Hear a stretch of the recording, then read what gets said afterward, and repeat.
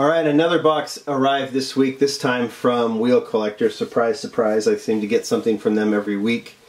And this is Greenlight, and I wanted to show you the Greenlight models that I got, and then we're going to finish with a little showcase right at the end of the video on one of these models.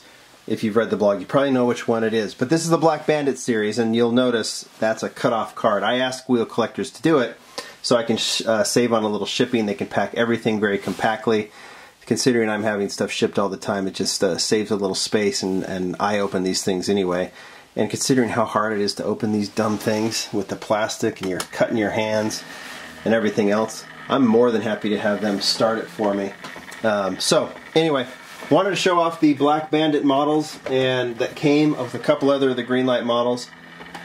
This one is pickup heavy, and there's some real doozies in there. Starting with that one, that's the 72 Chevrolet C10 pickup. With a little camper on it, which I really like. There's another classic truck, the 63 Dodge D100. Now, I apologize, these are black. It's hard to show all the details on these, but that's the whole point of the series, I think, right? So we'll do some photographs on these and post them on the blog as well. But there's the pickup, and the third pickup is a more modern one, and one that I think, just like the in every series, we're going to start seeing this one a lot, which is the 2015 Chevy Silverado 1500. Here, I'll give it a pause here so you can take a look at it. Fairly new casting, but we're going to see a lot of that, I believe. A couple others here in the Black Bandit series that are not trucks. The 73 VW Type 2 Westfalia. Again, what I love about Greenlight is the style, is that they'll add the camper, they'll add on the top, on the back, they'll do the Westfalia version. I love the hitch and tow. It's these kind of details that make this series, or make Greenlight, I think, really kind of hit. I think they're hitting their stride right now with all these small little details.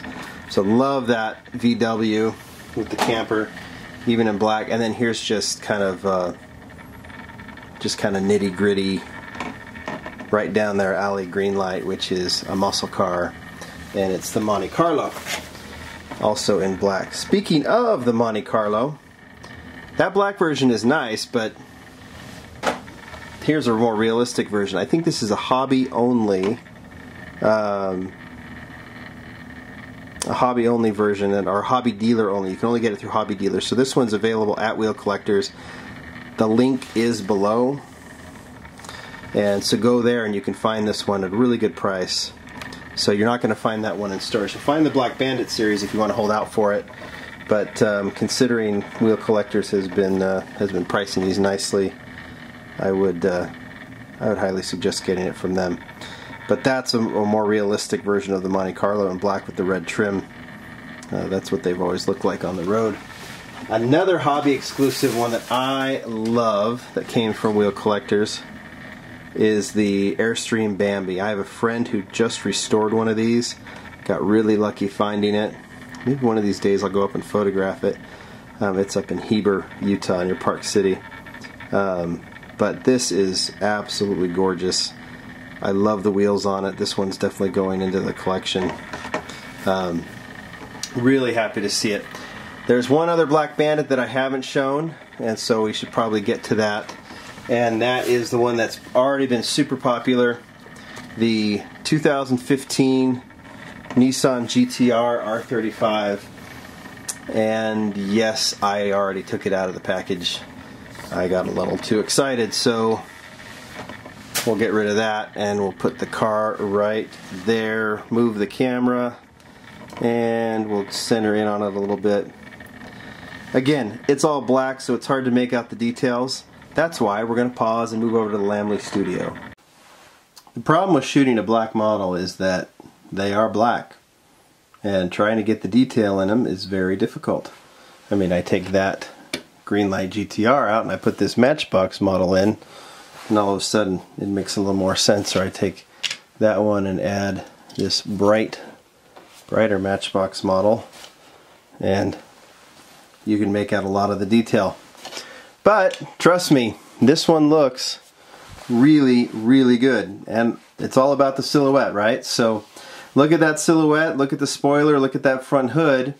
Now take a look at what I think is the best replica of the Nissan GTR, the Tomica Limited Vintage. And yes, there's a little more detail here, the red trim for the Nismo, the calipers, the brake calipers, the high spoiler, so on and so forth. But when you consider what Tomica Limited Vintage can do, and you look at what Greenlight did, I think it's safe to say that that's a really nice version. And considering you can buy it for what, $4.99, $5.99, something like that. I think that is a very nice option. So that is the Black Bandit Greenlight Nissan GTR. I think it's really well done. Let me see if I can even get even closer in on it. Maybe you can make out some more of the detail. That's about as close as I can get right now, but I think that's pretty darn good, and I think that's a car that's definitely worth getting along with the others. We'll definitely photograph the others here soon and showcase them on the blog, so look for that. Talk to you later.